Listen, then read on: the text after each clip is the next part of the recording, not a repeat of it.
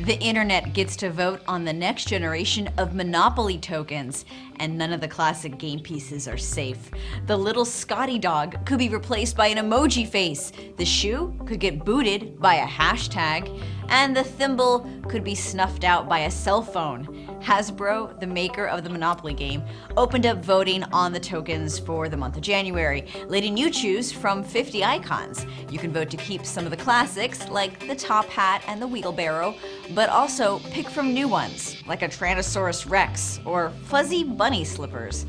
Out of the 50 choices, there's plenty of techie tokens too, like a TV, computer, camera, and a crazy 1980s massive brick cell phone. You'll cringe over the emoji choices.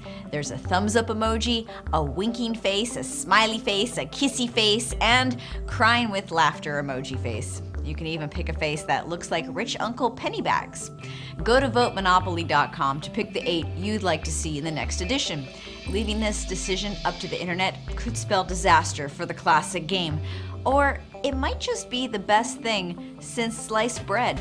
I'm Bridget Carey. You can land on all the hottest tech news by going directly to CNET.com. Do not pass go, do not collect $200.